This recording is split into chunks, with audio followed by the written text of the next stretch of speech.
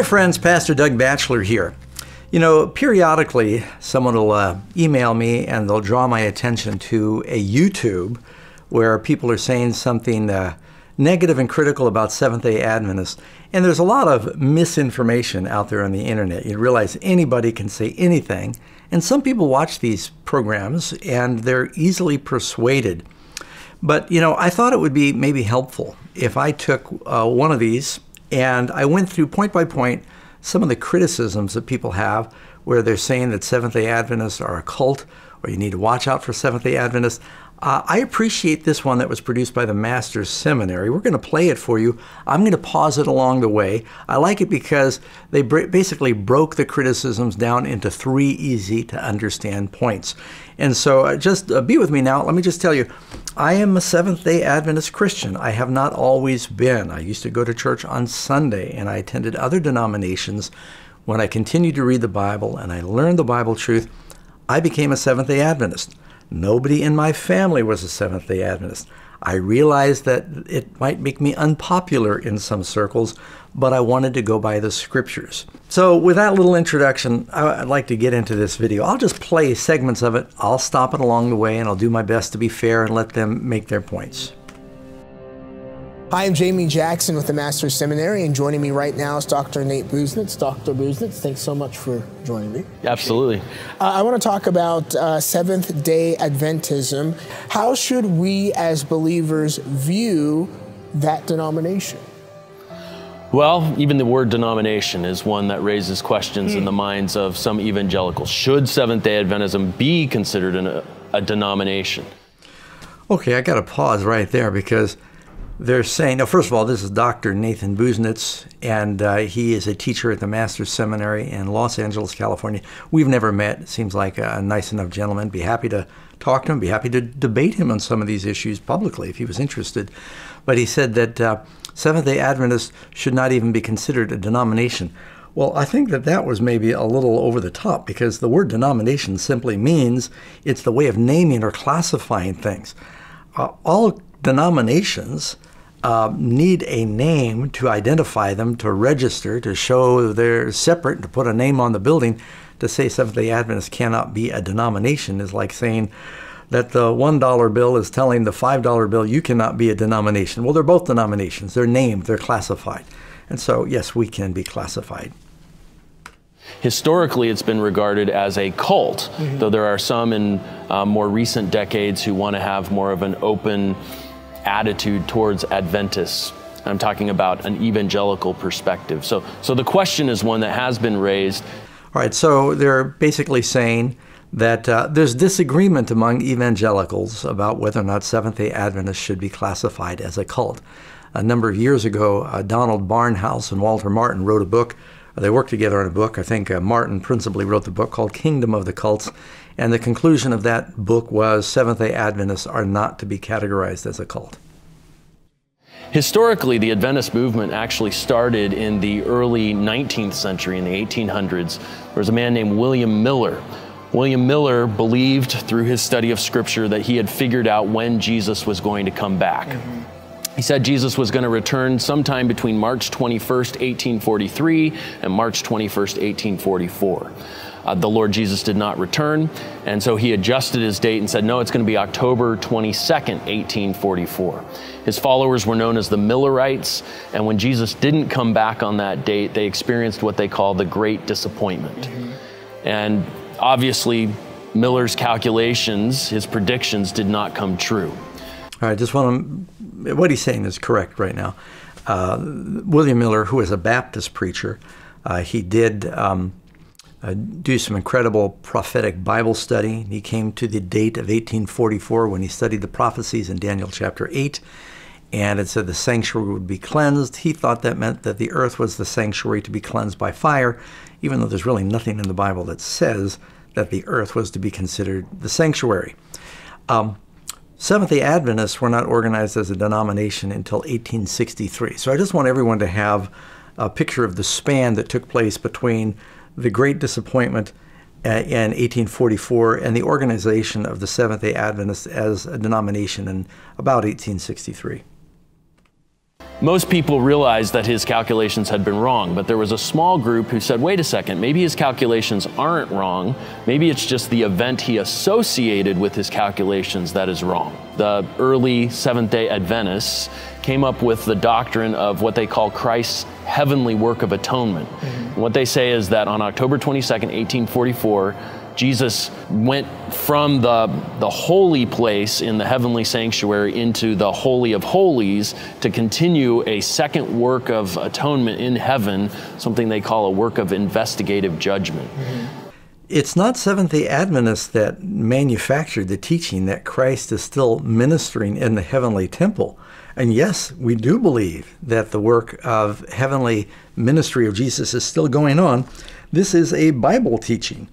And, well, I should let him continue with what he's saying here and give people the whole picture. So that's how the whole movement got started. And a young woman named Ellen Harmon, later married Ellen G. White is her married name. She began to receive visions. Through these visions that she received, supposedly, she gave really the basis to the Seventh-day Adventist movement. So let's talk about the Sabbath, because obviously they meet on Saturday, but they have a wrong view of what the Sabbath is, biblically speaking.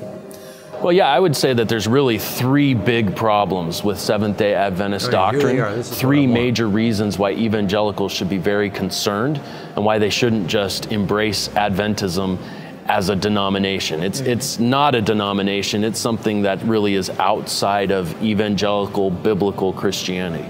Three reasons why. Number one would be that they do have, in spite of some of the statements that they make about salvation being by grace, they really do have a legalistic understanding of the gospel. And that's seen in their insistence that Christians observe the Sabbath and that Christians observe certain dietary laws out of Leviticus 11 and so on. All right. Are we legalists? Why is he saying we're legalists? Because he says we insist that people keep the Sabbath. Is it Seventh-day Adventists that create the 10 Commandments? Or is God commanding? Are these the 10 recommendations? If Seventh-day Adventists were telling people they should turn from their sins, stop killing, stop lying, stop committing adultery, are you then categorized as a legalist for doing that? We did not write the 10 Commandments. This is a Bible teaching that we are to encourage people to turn from sin. We just believe that you need to put the Sabbath truth in the same category as the other 10 Commandments. It's right in the middle of the 10 Commandments. It begins with the word remember. And so do you become a cult because you believe in all 10 commandments instead of just 9 or 8 commandments? And then he goes on to say that well, we're legalists. We believe in righteousness by faith, that we're saved by grace. If you look, for instance, in baptismal vow number 3, I accept the death of Jesus Christ on Calvary as the atoning sacrifice for my sins and believe that through faith in his shed blood, I am saved from sin and its penalty. So this is our official teaching. By the way, you'll notice that Dr. Busneth, in his comments, he never opens up any book. He never quotes from any document. He sits in front of a sign of Master's Seminary, and he basically shoots from the hip. Our official teachings make it very clear we do believe in salvation by faith, but we also believe that Jesus said people need to turn from their sins. Christ began teaching, repent, for the kingdom of heaven is at hand. John the Baptist, repent, for the kingdom of heaven is at hand. The apostles, repent and be baptized. Repent of your sins. What is sin? Transgression of God's law. So if you're still part of a church that's teaching the 10 Commandments, you're a legalist. But I'll get to that a little more in just a minute. So we'll carry on. The Apostle Paul addresses those issues in Colossians 2:16 and 17, makes it very clear that as Christians, as those who are no longer bound by the old covenant because we are under the new covenant in Christ, that we're not bound to observe the Sabbath or observe dietary laws. The rest of the New Testament really underscores the fact that believers met on the first day of the week, the day of Christ's resurrection. So that's one. Okay. Well, he mentioned Colossians chapter 2, verse 13. Let's read that and find out what Paul is saying here. Colossians 2, start with verse 13. And you, being dead in your trespasses and the uncircumcision of your flesh, he's made alive together with him, having forgiven all of your trespasses, having wiped out the handwriting of requirements that was against us. Now, 10 Commandments were not written by a man's hand. They were written by the finger of God.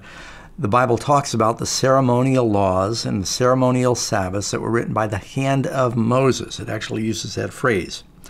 Having wiped out the handwriting of requirements which was against us. Why does it say against us? Well, because the Bible says that the ceremonial laws were placed in a pocket outside of the Ark of the Covenant that it might be a witness against you. Never said that about the 10 Commandments. Having wiped out the handwriting of requirements that was against us, which was contrary to us, taking it out of the way, having nailed it to the cross. This here is clearly talking about the handwriting of Moses, which was put on parchment. It's nailed to the cross. Those ceremonial Sabbaths and laws, they were put in a pocket on the outside of the ark, and God said that it may be a witness against you. The very language used here is talking specifically about the ceremonial laws and Sabbaths. 10 Commandments have not been wiped away. The only one of the 10 Commandments they have a problem with is the 4th commandment that begins with the word, remember the Sabbath day. You're not a legalist if you teach all 10. You're being biblical. Having disarmed principalities and powers, he made a public spectacle of them, triumphing over them in it. So let no one judge you in food or in drink, or regard of a festival or a new moon or Sabbaths, and the sentence doesn't end, Sabbaths which are a shadow of things to come, but the substance is of Christ. Those Sabbaths that are nailed to the cross are the annual feast days of the Jews. Christians historically from the time of Christ to the present day have all believed that the Sabbath should be kept. It's only in recent years they're saying the 10 Commandments were nailed to the cross, and we've just reattached 9 of them, which is really an absurd teaching. And I would ask these gentlemen, do they go to church on Sunday? Where is the command in the New Testament to go to church on Sunday? They say, well, the Bible says that this is the teaching. Where? Where does it say? Show me one command in the whole Bible that we are to now keep the first day of the week as the new Sabbath. There is no command. And so they say, well, it was the habit of the disciples to meet on the first day of the week. There are occasions they met on the first day of the week, and it says, and they met daily, and they met Thursday for the Lord's Supper, and Jesus died on Friday, and he rested in the tomb on the Sabbath, and he rose Sunday. Never declared it to be a new Sabbath day. So this is all based upon a myth that has no scripture to support it. Okay, we're going to go back and play a little more. One big concern is this legalistic understanding of what's required for Christians, the Sabbath, dietary laws, etc. Okay, dietary laws. The dietary laws are not a Jewish law. The Bible tells us that God gave Adam and Noah dietary laws. By the way, the whole world is in a lot of trouble right now because Eve ate something, and Adam, they were not supposed to eat. And what parent is going to ever tell their children, we don't really care what you eat, you just pray over it? Of course we care what our children eat, because we love them. God cares what his children eat. And God told Noah, when you take the animals on the ark, take the clean ones by 7, the unclean ones 2 by 2. They were not to be used for food or for sacrifice. This is a Bible teaching, even in the New Testament. Peter says, not so, Lord, I have never eaten anything common or unclean. And so it was the teaching of the disciples and of Jesus all through the Bible not to eat unclean foods. Is this work of heavenly atonement. We know from the book of Hebrews that Christ's work of atonement was once for all on the cross. Hebrews chapter 10, after he completed that once for all sacrifice, he sat down at the right hand of the Father. Okay, he says that we believe that the work of Christ in heaven is not complete. Well, that's true. That's what the Bible teaches. He's making it sound like because we believe that Jesus has a continuing work in the heavenly sanctuary, that we don't believe his work on the cross was adequate or sufficient. Seventh-day Adventists 100% believe that the sacrifice of Christ and the blood he shed was adequate and sufficient to provide salvation for the sins of the whole world, that he doesn't need to be sacrificed again. That is a one-time work. It is complete. Even Ellen White, who they later will accuse of being the foundation for our teachings, supports that the work of Christ is complete. She wrote in Manuscript 128, 1897, "Our great high priest completed the sacrificial offering of himself when he suffered without the gate. Then a perfect atonement was made for the sins of the people." And here's one more. The sacrifice of Christ is sufficient. He made a whole efficacious offering to God. The human effort without the merit of Christ is worthless. That's the Review and Herald, August 19, 1890. But the idea that Christ's atonement is over, it's not an Adventist teaching, that is a Bible teaching. If you look in the Bible, when Jesus died on the cross, that wasn't the end of his ministry as our high priest. He continues his work as our high priest. Look, for instance, in Hebrews 9, verse 11. "But Christ came as high priest of the good things to come," that's future, "with greater and more perfect tabernacle, not made with hands, that is not of this creation." Bible says there's a heavenly temple. All you've got to do is read in Isaiah, "I saw the Lord on his throne, surrounded by the two Shekinah cherubim." You read in Revelation 1, Jesus is appearing among the seven candlesticks. Revelation talks about the altar of incense. Revelation talks about the altar of sacrifice. Revelation talks about the Ark of the Covenant. All the furniture that you found in the earthly temple we see in heaven, in Revelation and in the prophecies of Zechariah, Ezekiel, Isaiah. And so this is a Bible teaching. And then look in Hebrews here, Hebrews 6, verse 20. It says, "Where the forerunner has entered for us, even Jesus, having become a high priest forever, according to the order of Melchizedek." Christ is our high priest. He has entered into heaven. He is interceding in our behalf there. That's this next verse, Hebrews 7:24. "But he, because he continues," it's not over, he continues forever. "He has an unchangeable priesthood. Therefore, he is also able to save to the uttermost those who come to God through him, since he always lives to make intercession for them." Jesus is our high priest. He is still saving people. He is still stretching out his nail-pierced hands before the Father as our mediator. So the idea that the work of atonement is over, that's not true. The sacrifice is over, yes, but the atoning work of Jesus is not over. Christ is still interceding for his people up there. Now, when you look at the earthly sanctuary, the altar was the first thing that you saw when you entered into the sanctuary. That's like the cross. That's where the sacrifice took place. It was not the end. It was the beginning. And then you went on to the laver. You get the baptism and the fire of the altar, the Holy Spirit, and you went into the holy place and ultimately to the most holy place. The cross is the beginning. If the cross was the end, how come we're still here? It's just so obvious that the plan of salvation is still playing out. Christ, for whatever reason, he's said that his work is not done in transforming the church. He wants a church that's going to represent him.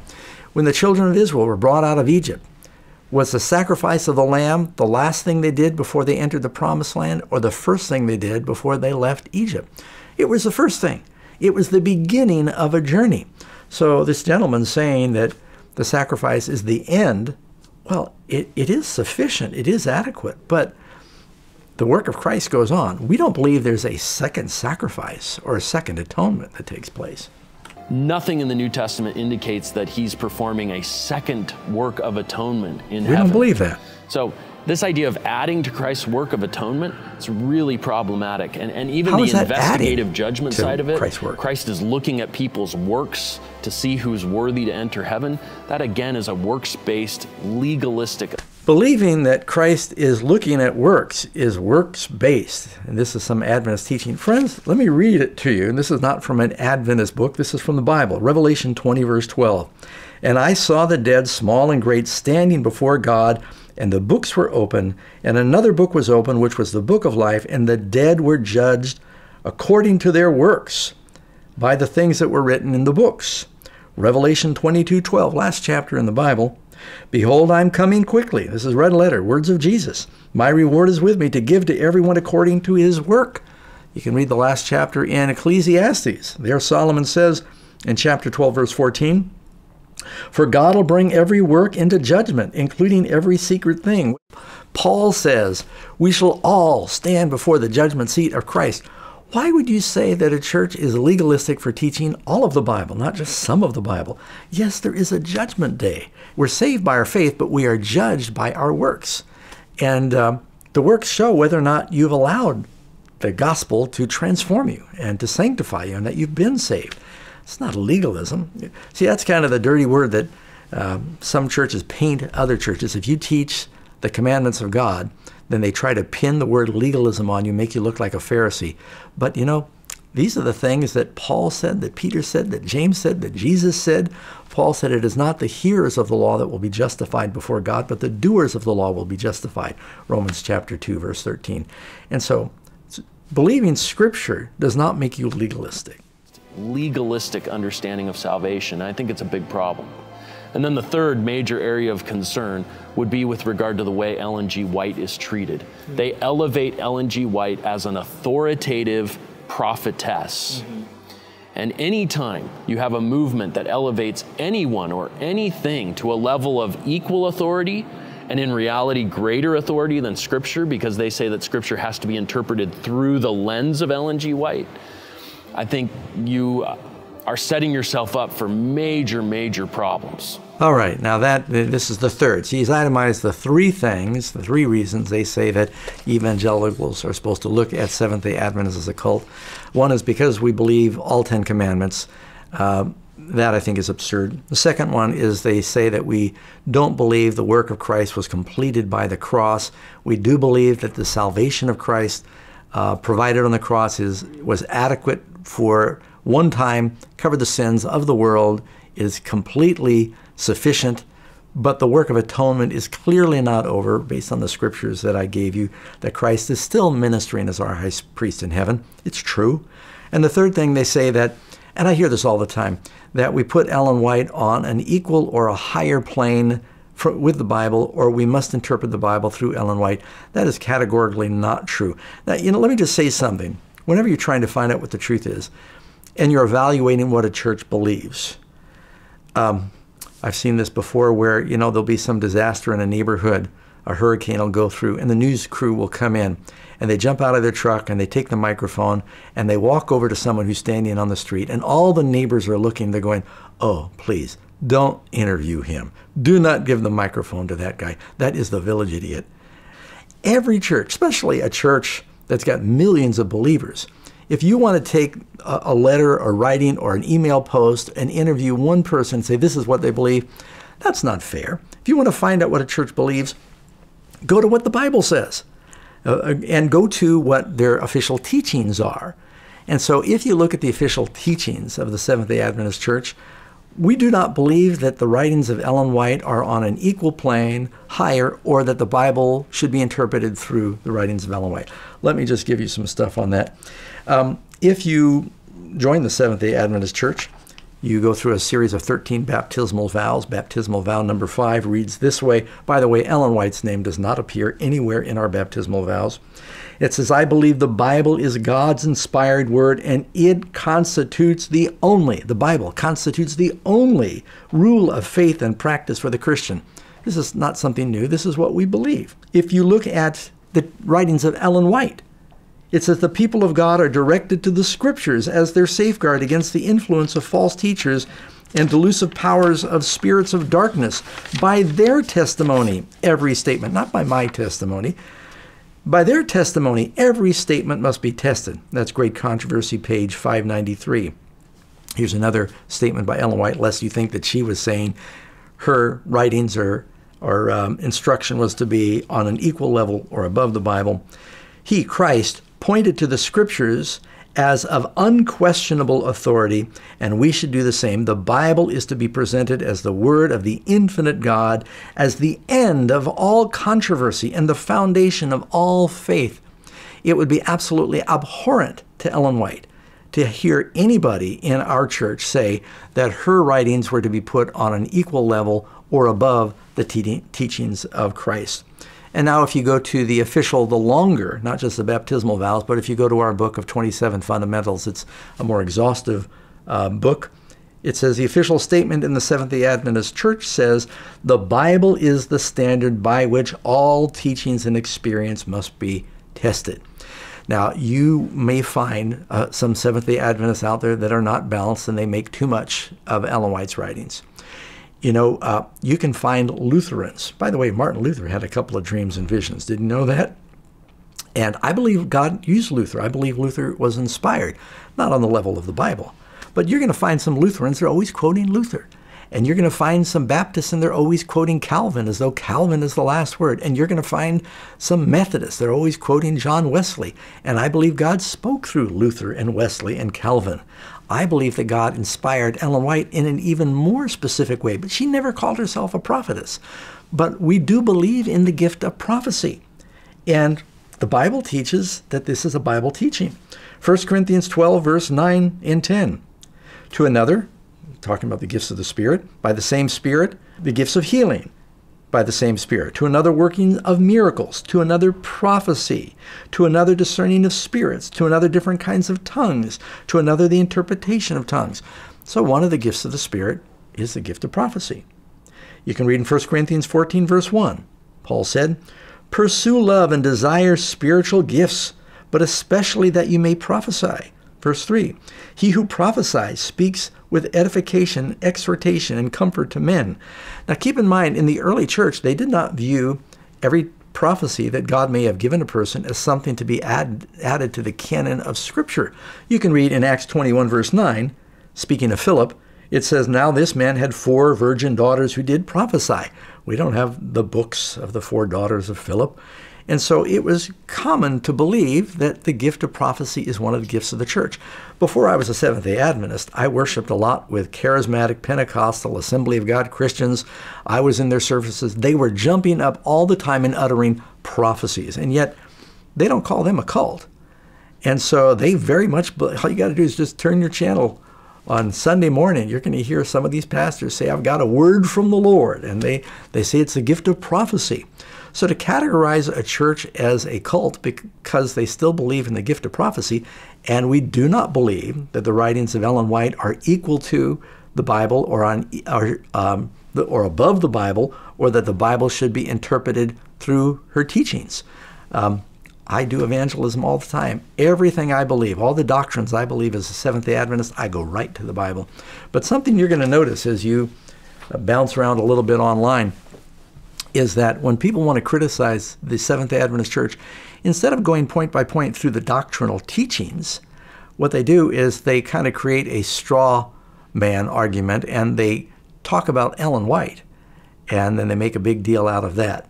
You know, just while we're on the subject, friends, here you've got a woman who lived about 87 years. For 70 years of her life, she was involved in public ministry. Her family supported her in what she was doing. She wrote more than any other woman in American history. Her books are in the libraries. A lot of evangelical pastors have her books, and they use it as an inspired commentary before they preach. I hear them on the radio and television. They will not tell you, I got this from Ellen White, but I know her writings, and I can tell when they've been reading her books. I've heard them quote her on the radio. And she's powerful, powerful. You know, before you reject something, I recommend you look at it. Here we've got a doctor of theology who's making these blanket statements, no references, no quote. He simply sits down in front of a university sign. That's supposed to give you credibility. So if you're going to buy a box of cereal, read the ingredients. If you want to know what a church believes, look at their official statement of what they believe. See if it matches up with the Bible. So why are they taking all this time and energy to undermine or to criticize or to try to put that badge of cult on Seventh-day Adventists? Well, if you look at the statistics right now in North America, virtually every mainline church is in free fall when it comes to membership. Methodists, Lutherans, Presbyterians, Baptists, and a number of the other mainline churches, their membership is plummeting. Seventh-day Adventists are still growing. And right now we have about 20 million members. It is a movement. People are turning back to the Bible, and they're finding out what the Bible really says. There's been a great revival, a primitive Bible study, and people are saying, yeah, why don't we keep the Sabbath?